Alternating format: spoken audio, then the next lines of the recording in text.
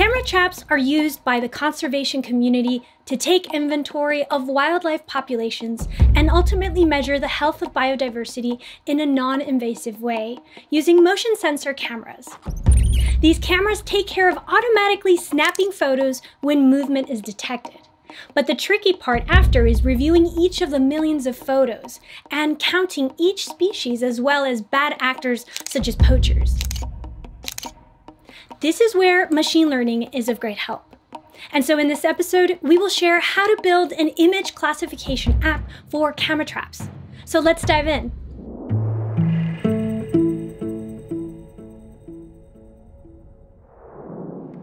Thanks to data, today we can understand our natural world with far greater richness than ever before, by orders of magnitude.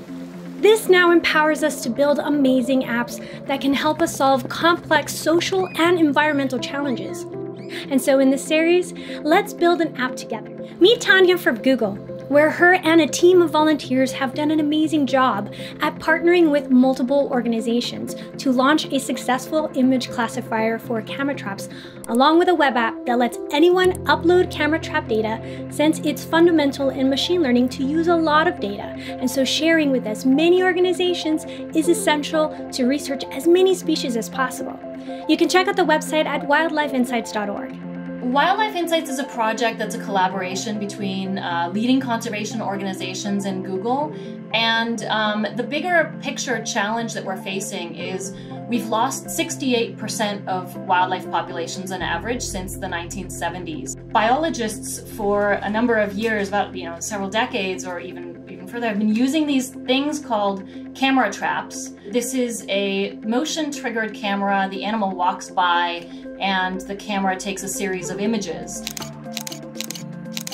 So one of the challenges, the data is siloed. Oftentimes it's housed in universities or research institutions, and there isn't an easy way to share that data. The second problem is it's really hard to process.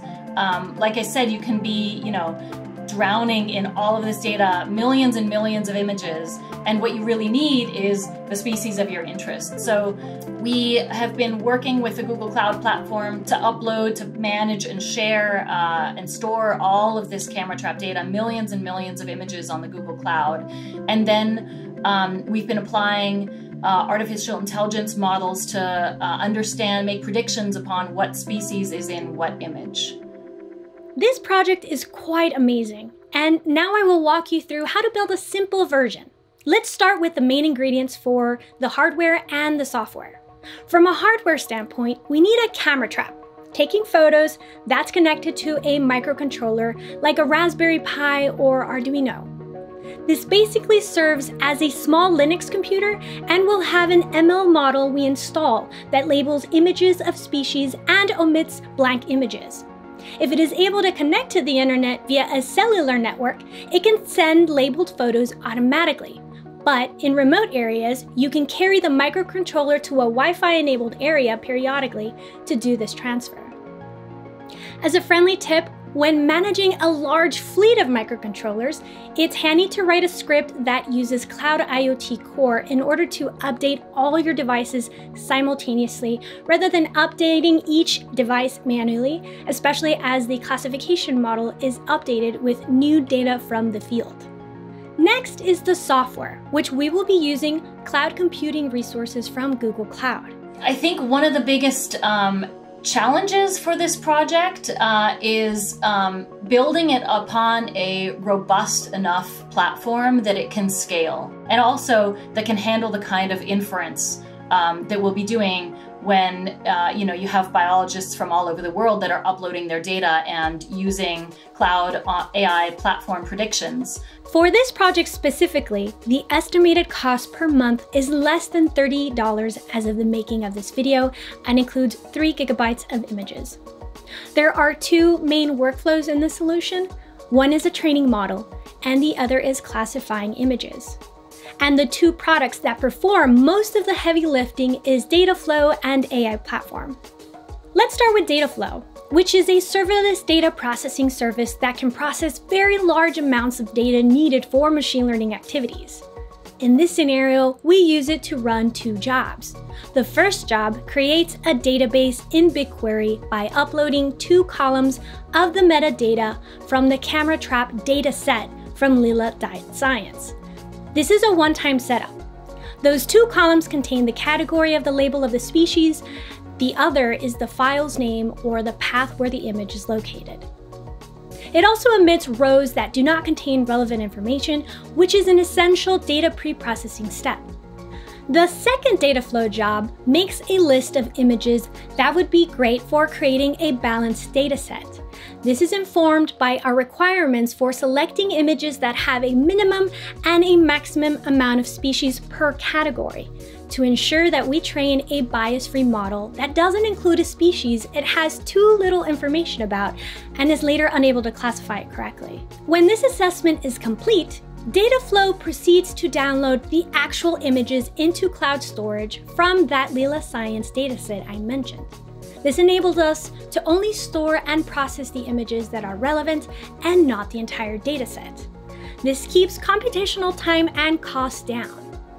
Next, we build a model with AI platform, which uses AutoML and the images we store in cloud storage. Once the model is deployed, we can classify images. Let's see what the model thinks about some of these images.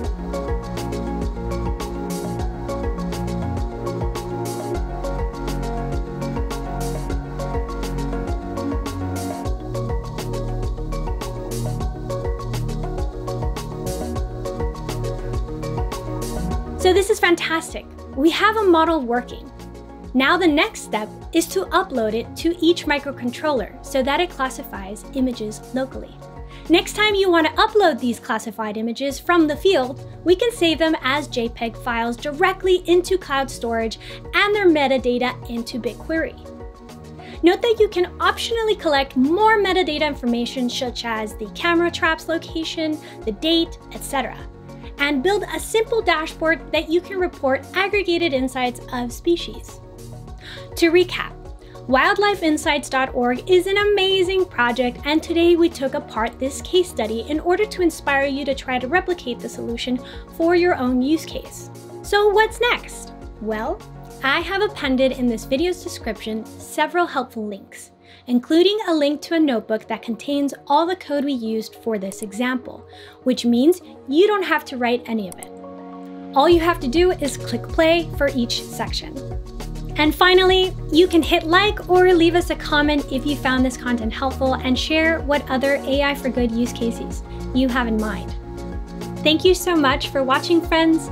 I'll leave you with Tanya's fun fact about this project. Cheers. A fun fact about working on this project has been putting a camera trap in my very own backyard. Yeah, we've caught all sorts of animals. We've caught mountain lions, bobcats, foxes, deer, of course, opossums, and yeah, it's really great to be able to teach my kids about the wildlife in our backyard.